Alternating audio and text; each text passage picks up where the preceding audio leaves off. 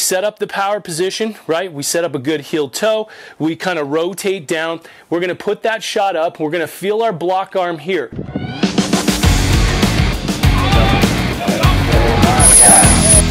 Hey everybody, it's Eric Johnson from Arete Throws Nation. In today's video, we are going to talk about that nasty smash, or as we like to say, the punch in the shot. So here's what we are going to be covering, the punch drill. This is a simple drill that we teach at our throwing chain reaction camps when we tour around the US and even internationally. And one of the things that we do is a very simple drill that's designed to teach the very connection of staying connected to the shot.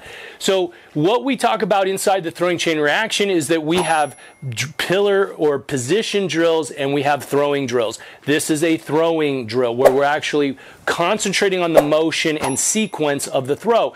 So this video is all about the punch drill. The punch drill is really simple. And again, if you're a throwing chain reaction member, we talk more extensively on the punch drill, but this is a really good drill if you find yourself pulling away from the shot or you're not being able to get that nice straight connection to the ball. Okay, so here's what we're going to do. We're going to kind of look at this angle and this angle simultaneously.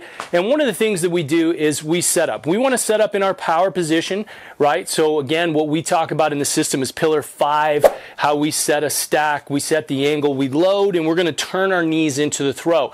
This is the position. If you look at the best throwers in the world, let's look at Ryan Krauser, right?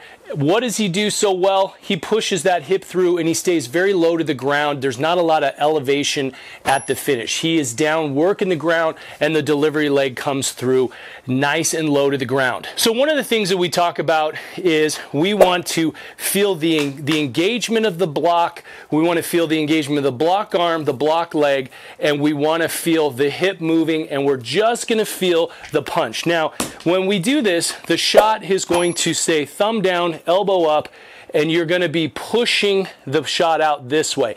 The elevation is going to come from the leg. So we want the chest up, and if you haven't seen that video where we talked about chest up versus chest up, watch that video because you want to be here and the lift comes from the legs as you come through and you're driving through and that shot is pushing out. With the punch drill, this is one of the things we talk about. The shot is more aggressive. It's heavier, it's bigger, right? And it's sitting on top of you, so you really have to strike it out. What you see with a lot of kids is doing this, or they're taught to pull their arm back. If you're taught to block with the arm past you, you always wind up this way. So just like a punch in boxing, we want to see the hips, the block side, right? This side would be up to protect the face, but this side is hard and they punch with the hip, and this delivers the knockout punch.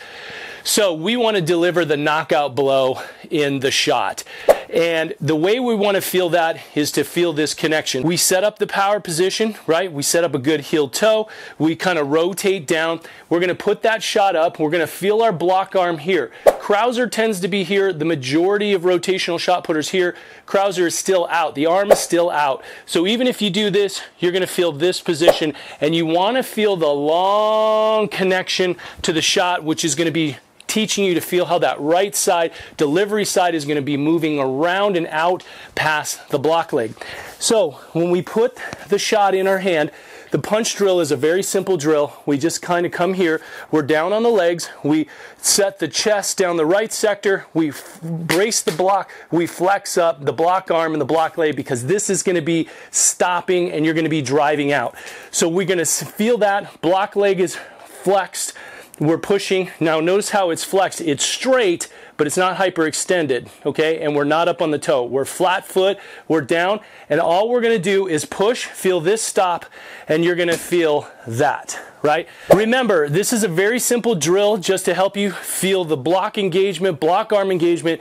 You feel the block side, you feel this side is already kind of pre-turned. You just feel this and you feel how this hip's already moved. And we talk about this. The hip has to be forward, the shoulder has to be here so you can feel that nice delivery and that big strong connection, which is a long time of pushing and creating that extension over the board. Now, we'll show you a few clips. You see some athletes doing it. It's a lot harder than it looks. It's unnatural. And again, this is what we call as one of our feeling-based drills. So this is a drill that's inside of our system, and we go through it a little bit more extensively than we've gone here, breaking down some things and then showing corresponding drills to tie into it as we put together the complete throwing motion and move into that punch and feel that nice reverse. So hopefully you guys can give that a try. Stay nice and firm. Keep the arm engaged, feel everything flexed up, and feel the thumb stay down and push that shot out where it's barely above the shoulder, right here, and feel that nice connection of this. And you're going to see a lot of athletes are pulling away, and if you're pulling away, you want to integrate a lot of punches into your training because it's going to help you to feel that connection on your full throw, and that is going to translate to more distance fast. Okay guys, so thanks so much for watching.